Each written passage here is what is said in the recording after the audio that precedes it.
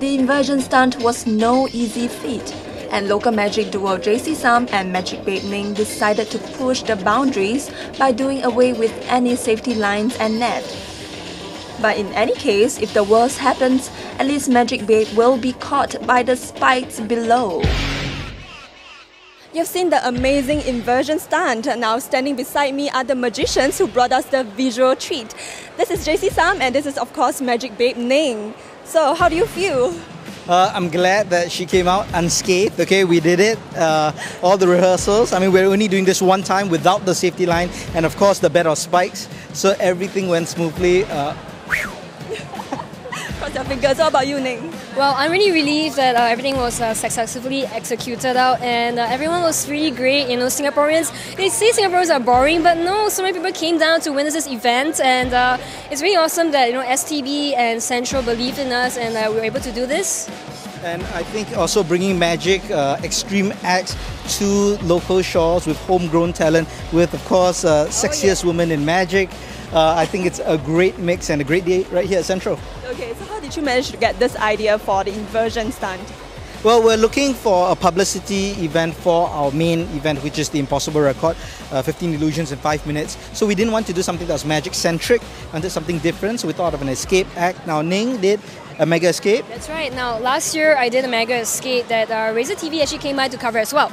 Now, that's called the impalement cage, and that's for me having 90 seconds to free myself from a bed of spikes.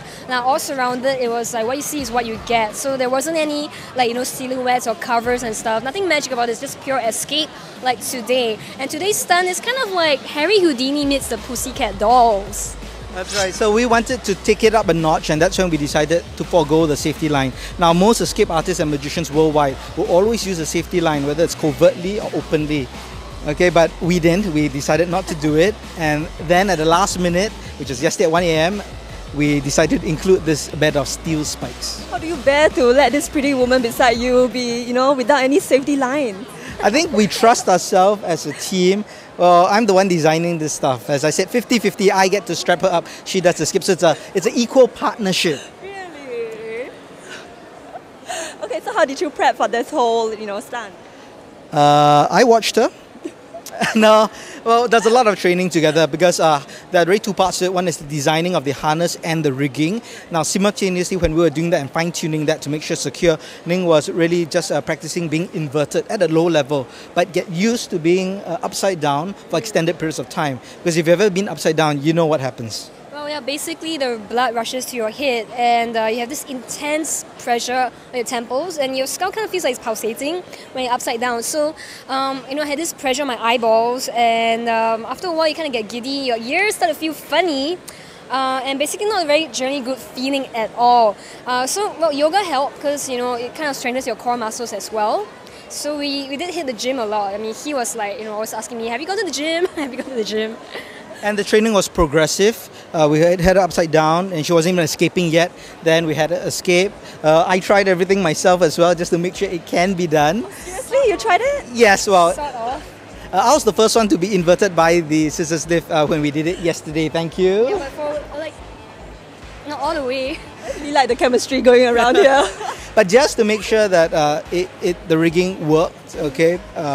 And it did, so we're very happy with that. I mean, I think no one should try this at home, by the way, okay? Don't do this so at home. we are trained professionals and we did have a team behind us to do the fabrication and we oversee that. So please don't, even if you could get someone to sponsor you a venue, sponsor you a lift, to go 2 stories up and a bed of spikes and a straight jacket, please don't do this. So what are some of the do's and don'ts during the day of the show? Well, I think do's and don'ts, don't die. Before the show, like what were you doing to, I think we just ensured the setup.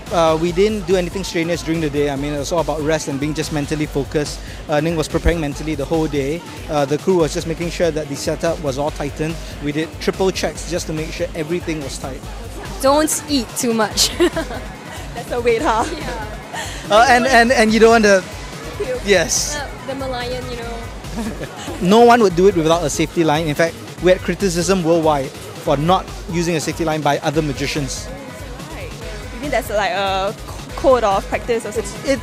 You could say that's an unwritten rule, but some people felt it was irresponsible for not using a safety line. But to us, we're pushing the limit and we're not reckless. It is calculated risk and we do plan. I It's all about being, well, daring to be different and pushing the bar and not being afraid to, like, people can tell you that it's never been done before or like no one has done it, but you can be the first. You can.